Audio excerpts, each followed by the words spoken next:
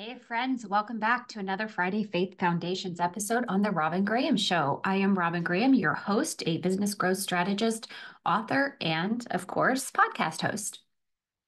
The Robyn Graham Show is a top 1% globally ranked show. We totally appreciate your listening, your support, your love, your reviews, and all of that good stuff. I encourage you to head over to the show notes after you listen today because there are a plethora of links that you can access additional information as well as information on free resources so that you can start to grow your business the way you want to grow your business and achieve success without social media, if that is indeed one of your priorities for the year. Just an aside, I am taking a social media sabbatical, so you won't be seeing me on social media for the next 6 weeks or so. All right, let's dive into today's episode. And this one is going to be deep. And I'm going to start by saying the title, Do Not Compromise Your Faith. Spiritual warfare is real. You must stand guard, discern, and be prepared to stand your ground. Do not compromise your faith by accepting the feel-good movement, rampantly shifting the mindset of society. Jesus did not die in vain. He died, overcame Satan, and rose again so that we can have eternal life. He did not suffer for us to ignore his commandments and to accept sin. He didn't suffer for nothing. Therefore, we must discern what we are consuming. We are to love, yes, absolutely, hands down. But it is not love to accept and condone sinful lifestyles. We are called to witness Jesus' love and grace, to bring others to him, to his righteousness, to his kingdom. In Matthew 22, 36 to 40, we learn the greatest commandment from Jesus himself. The disciples asked him, Teacher, which is the greatest commandment in the law? And Jesus replied, Love the Lord your God with all your heart, with all your soul, and with all your mind. This is the first and greatest commandment. The second is like it. Love your neighbor as yourself. All the law and the prophets hang on these two commandments. Okay, there's a caveat, however. Accepting what secular voices are promoting are as good as love is not going to help anyone. In fact, it will endanger our souls and the souls of others. This applies to life and business. As business owners, we're so fortunate. We don't have to comply to corporate rules and regulations. We have the luxury to stand sure-footed on our values and our faith if we're willing to. Jesus loves, but he does not tolerate sin. He calls us to repentance. Therefore, we must not accept sin as normal, as okay, as lovable. In Mark 3, 28, 29, Jesus said, Truly I tell you, people can be forgiven all their sins and every slander they utter, but whoever blasphemes against the Holy Spirit will never be forgiven. They are guilty of an eternal sin. Likewise, in Ephesians 4:30, Paul commands, and do not grieve the Holy Spirit of God, with whom you are sealed for the day of redemption. Oh yes, Jesus gets us, and he is very aware of all we think, say, and do. He has compassion for us, but that does not mean he condones sin or wants us to accept it to be right and true. Every sin we commit, we grieve the Holy Spirit. And not standing up for Jesus, not standing up for what the Bible says is right and pure, is a grievance against the Holy Spirit. We have to be cautious. Be aware of mixed messages and do not accept all you see, hear, and read as biblical truth. You must discern, and the only way to discern is to be in God's word. Satan is working overtime to distract us and to pull us away from the safety of Jesus, the safety that Jesus so generously suffered to provide for us. We are to love, not judge, but we are also not to condone or support ungodly choices and behaviors. Sin is real. We all sin, but we are not called to accept sin. We are called to repent and turn from sin. Don't let fear of a lack of acceptance keep you bound in the chains of sin. You have the supernatural power of the Holy Spirit. Use it. It is your armor. For every decision you make, seek his guidance. Yesterday, I had an inspiring conversation with another Christian entrepreneur, and he quoted 1 Peter 3:15.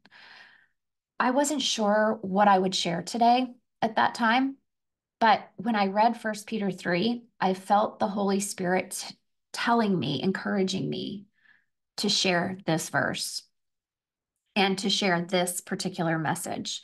As I sat down to write, the words just flowed out of me. So my new friend and I talked about secular society and how challenging it can be to discern the messages constantly being presented to us online, on television, on the radio, even in churches. We cannot accept all messages at face value. Quite often, there's a hidden meaning, and Satan is trying to convince us that Jesus accepts everyone, no matter their choices.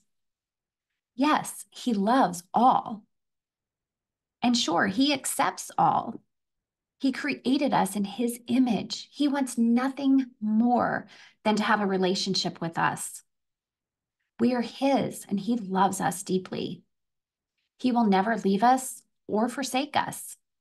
However, he very clearly tells us that what he expects of us. And just like as parents, we discipline our children, he will discipline us. The Holy Spirit will nudge us and give us reminders to turn from sin. Your conscience will guide you. But it's your job to listen. It's your job to take action. It's your responsibility. If something is not biblical, if it cannot be proven acceptable by God and doesn't represent his character or the way he created us to be, to live, to be faithful to him, it should not be accepted as right. I am preaching it today, you guys. The Holy Spirit really gave me a message to share. Be aware, friends. Do not compromise your faith to feel loved, accepted, and appreciated here on earth when your eternal heavenly home could be in jeopardy. So let me leave you with this verse that inspired this message. This is 1 Peter 3:8-18. Finally, all of you be like-minded, be sympathetic, love one another, be compassionate and humble. Do not repay evil with evil or insult with insult. On the contrary, repay evil with blessing, because this you were called, so that you may inherit a blessing. Whoever would love life and see good days must keep their tongue from evil and their lips from deceitful speech. They must turn from evil and do good. They must seek peace and pursue it. For the eyes of the Lord are on the righteous, and his ears are attentive to their prayer. But the face of the Lord is against those who do evil. Who will harm you if you are eager to do good? But even if you should suffer for what is right, you are blessed. Do not fear their threats. Do not be frightened, but in your hearts revere Christ as Lord. Always be prepared to give an answer to everyone who asks you to give the reason for the hope that you have. But do this with gentleness and respect, keeping a clear conscience, so that those who speak maliciously against your good behavior in Christ may be ashamed of their slander. For it is better, if it is God's will, to suffer for doing good than for doing evil. For Christ also suffered once for our sins, the righteousness of the unrighteous, to bring you to God. He was put to death in the body, but made alive in the spirit. We are to love. Absolutely, we are to love, but that does not mean that we have to condone sinful behaviors, sinful lifestyles, sinful messages, messages that go against what God's word says, his inerrant word, his perfect word that was breathed into life through the Holy Spirit. It is living and breathing, and it does not have errors. Stand firm, friends. Do not compromise your faith. Life on earth will be full of challenges, especially as Satan battles for his rule on earth. But we know that Christ already overcame him. Therefore, he has no power over you. He has no power over us. Stay close to God's word. Put on the armor of God. Call on the Holy Spirit. Be an example to follow. Share your hope with those who are curious, and let God handle the rest. Lastly, I want to encourage you.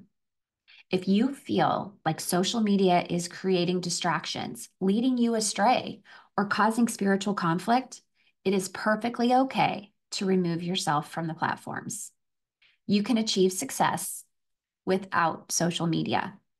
Join me as I step away from social media as a Lenten fast. Put a graphic up stating you are taking a break and you'll be back after Easter. If you want to go to Instagram, you can view the video that I put up. If you want extra support as you grow your business, be sure and download the free ebook, 37 Bible Verses Every Entrepreneur Needs to Reflect on and Live By. And while you are there, you can also download the free ebook, 10 Strategies to Grow Your Business Without Social Media. Now, I put a lot of links in the show note to other episodes that are related to this topic. So go ahead and check out the show notes, click the links, and I will see you here next week.